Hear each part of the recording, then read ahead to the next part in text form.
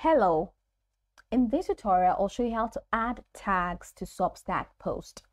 To add tags to Substack Post, follow these detailed steps.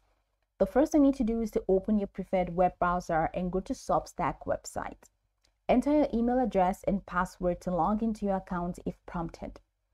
Once logged in the left-hand navigation menu, go ahead and click on the plus icon to create a new post, or click on Home, which we have here, to view your existing post.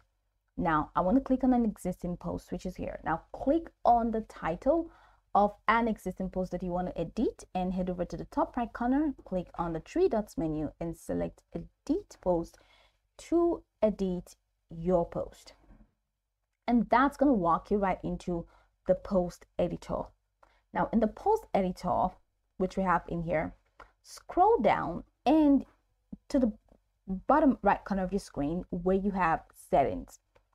Select settings, and that's going to take you to the post settings. In the post settings, scroll down to find the add tag section. All right, and once you find the add tag section, that's it. Click on the tags input field to start adding tags for your post. So you can say, boom. Now type a tag that is relevant to your post. For example, health, technology, or marketing. Let's say Bible, and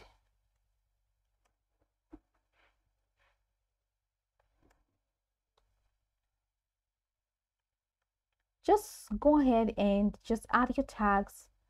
Add the tags that are necessary, or just go ahead and click. Okay, just start typing. So let's say Bible and click on that. So once you click on Bible, once you type your tag, click on it. And once you click on it, add the next one and click on it, and just keep adding the tags. And once you're done, that's just pretty much cool. That's just going to pretty much it. Now you can continue adding multiple tags by repeating this process for each one. So once you have added tags, you will see them listed in the tag section. Now, if you want to remove a tag, click on the X icon that is next to the tag to delete it. So once you click on that, that's deleted. You can also edit tags by clicking in the input field, modifying them and adding new ones. After adding tags, just take a moment to preview your post so you have to go back and click on the preview button at the top right corner to preview your post to see how the post will look when published with the tags.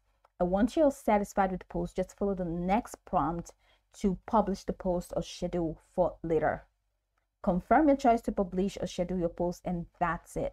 By following these detailed steps, you can successfully add tags to your Substack post, enhancing the discoverability and organization of your content. Go over this tutorial from the top to the bottom to get acquainted with the steps, and once you're done, you'll be good to go. I hope this tutorial marvelously helped you search.